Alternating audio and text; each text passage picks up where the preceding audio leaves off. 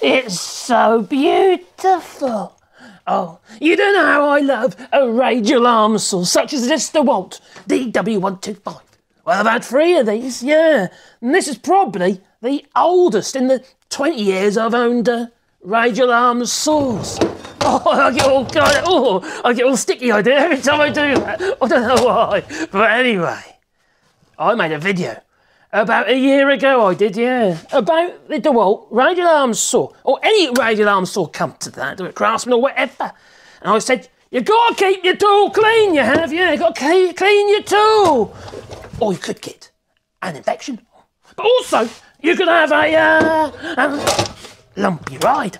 Well, you see, that wasn't the problem. They agreed, they did, yeah, in the comments, that I have to keep my tool clean. So I did, yeah. But when they got to the part of the video where I lubed my tool, you know what I mean by lubing my tool? Well, they all got hot under the collar, they did, yeah. So there I was, lubing my tool, okay? And they said, don't do that. You never lubricate your radial arm saw arm. No, they said. Well, I said, that's bollocks. That it is. You can't have it as dry as a nun's nasty. There'll be too much flipping friction. And you could catch a line. Well, you see, I tend to lube my tool. And sod the fanatics, I don't care.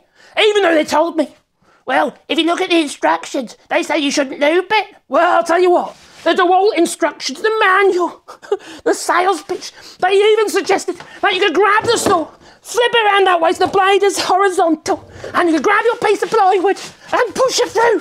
So I'll tell you what, anything that's in that flipping manual, well, they can go to hell, as far as I'm concerned. Because it's bollocks, and it is. Well, all I do is I tend to clean my track like so.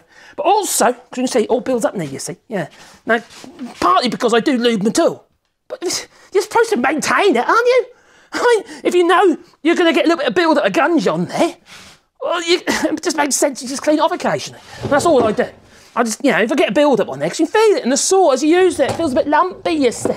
Yeah, feels a bit like, yeah, well, it's a bit like cellulite, I suppose, riding that. Yeah, you can imagine it, can't you? It's going to be a bit of a lumpy ride. No, you don't want that, no. So, there I go. I clean the 2 tracks, because it's like 2 half-round, like coves, for which the ball racers, you know, bearings that sit in, there's 3 of them, okay? You can adjust them if it gets a bit sloppy.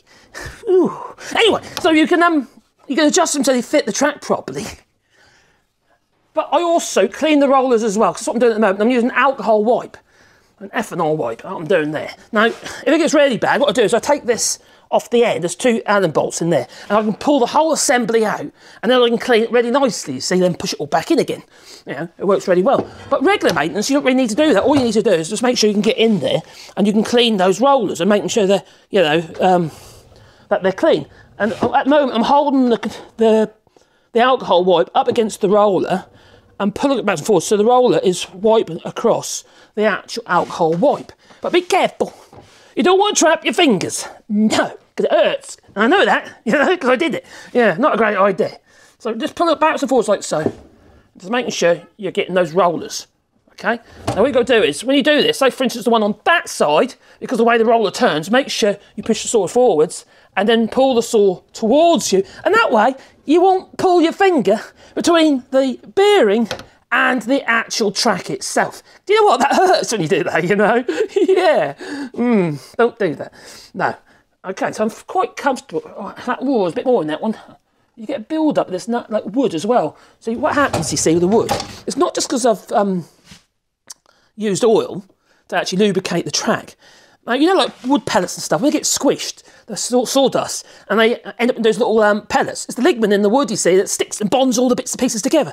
Now, with those rollers constantly squeezing the sawdust into the track, you'll get, it'll just like stick together. So you need to clean that out as well. It's not just because you've oiled it and it's sticking to the oil. And the amount of oil I put on is minuscule. I mean, it's really minuscule. It's just a smearing, that's all it is. We're not trying to make it ridiculously wet with oil. No. And don't use grease. Whatever you do, don't use grease. Grease is a bad idea. You know, I've seen people do that before. And that is a mess. Absolute mess. So, yeah, get rid of all that nastiness in there. Any more? Is there more in there? No, that's okay. That's okay. It's really easy just with a alcohol wipe. Don't use baby wipes because they've got water in them. You don't want water in your tool, no. Now you use the same wipe if you like, or get a clean one, and grab a bit of 3-in-1 type oil, a thin oil. You want anything thick? No, I know you want engine oil or anything like that, because stuff will stick to it like crazy. I'll just soak that on there like that, and then I coat it. Now you could use WD-40 if you're worried about the tracks rusting or anything like that. You're not using it very often, or the bearings, what have you. Well, then you could use a bit of 3-in-1 oil on that protector. It has got a little bit of lubricating properties to it, but not a lot. No, once all the solvent is evaporated, there's very little lubricating ability in WD-40, no matter what they tell you. Put it like this, you might as well splash a load of white spirit over it, have the same effect. You know, they're all fossil fuel based stuff. So that's in there like that. So there you go, like that. It's not lumpy now either. You see what happens is, you see, as that stuff builds up in on the tracks, you'll feel it, and you go backwards and forwards, you'll feel it lumpy. It's like the rollers having to roll over something else, which shouldn't be there. But it's not now, you see? Yeah. And the run back, which is on the back here, is pulling it back lovely. So, to all you Radial Arm Saw fanatics out there, lube your flipping tool, then maintain it. It's a good idea, you know. Hey, all you have to do is boot the old like button, and maybe that subscribe, and the bell icon, because then you will get a warm fuzzy feeling in your pocket. Oh, it's exciting, it is. Every time I upload another video. That wasn't mad enough for you. Or should I go madder? I do love a bit of mad, you know.